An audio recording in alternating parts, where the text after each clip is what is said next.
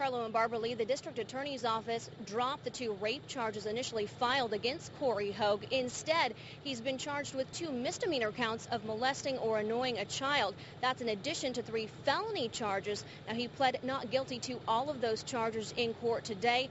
Prosecutors, meantime, tonight are calling him a predator disguised as a teacher.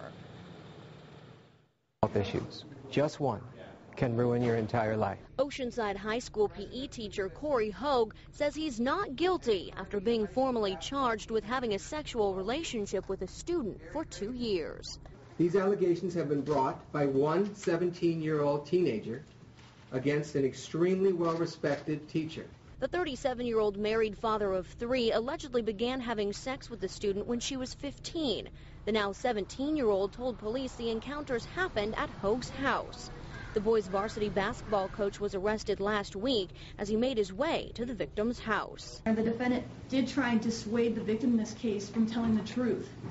Told the victim in a pretextual phone call that was recorded that she's got to lie. Hogue is charged with 3 counts of lewd and lascivious acts and 2 misdemeanor counts of annoying or molesting a child. And prosecutors believe more victims are out there. We are looking into another victim from 2005 when the defendant was a teacher at another high school. In an effort to reduce bail, Hogue's attorney, Paul Wallin, argued his client has been a dedicated educator for 13 years, is active in his church, and has no criminal record. This court does find that the defendant is a danger to the community. I'm going to lower bail to $100,000.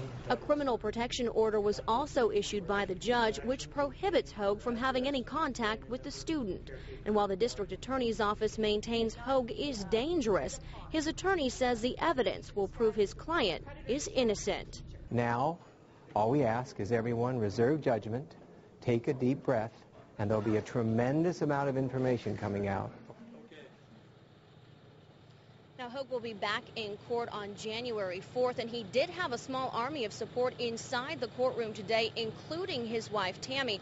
She did not want to talk to us today on camera, but did tell us, quote, "I 100% support Corey." Carlo and Barbara Lee. A lot going on in court there, Adrian. I spoke to some parents from Oceanside High School over the weekend, and they hadn't even heard about this. Do we know if the district reached out to notify parents that one of the teachers had been arrested?